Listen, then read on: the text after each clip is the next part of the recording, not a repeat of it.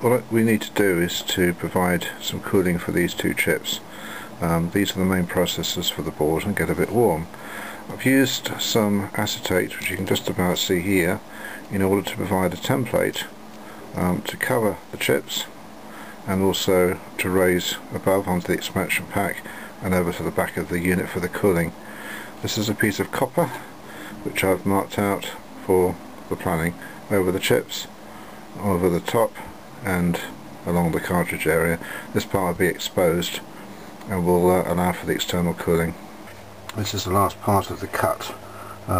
This is 0.9mm thick copper, and if you're very careful you can just slice it straight through down to the bottom and cut it through. That's what I'm going to do now.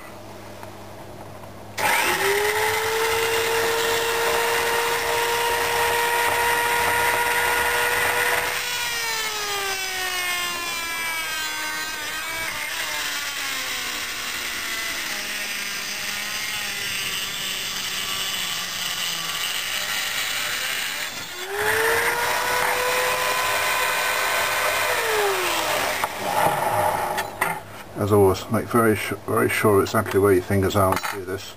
That's more than capable of cutting your finger off. But these are diamond edged disc cutters, which are really handy for cutting through boards and through metal. The edges here are extremely sharp. Also there's little pieces of metal sticking out. Good idea therefore to use one of these grinding wheels in order to smooth this down. For one thing, you could stop any shorts, and secondly you're not going to cut yourself when you're using the metal. To secure the heatsink in place, use the gunk from the back of the original N64 heatsinks. It's a nice little rubber. Peel it off gently,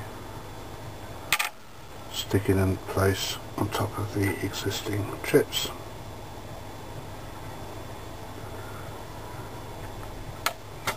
Then put this on the top,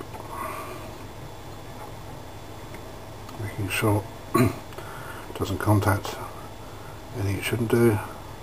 Press in place.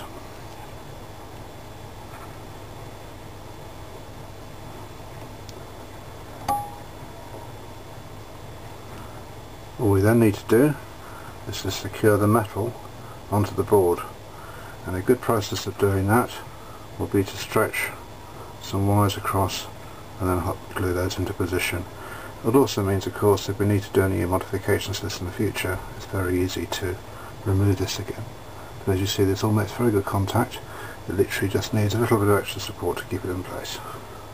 Right, the heatsink is in place, and to keep it in position I've used some wires which are stretched across the plate and secured by hot glue, and that will just keep it in position so that when the metal gets warm and the pad loses their adhesive quality, the pad will still keep pressed against them in order to provide the heat transfer. For purpose of stress test, I've been running Donkey Kong now for coming up to 25 minutes, and pleased to report this copper plate, although it's a little warm, it's certainly not hot. With the copper plate on the top of here, which should be exposed to the air, I feel quite confident I won't need to utilise a fan.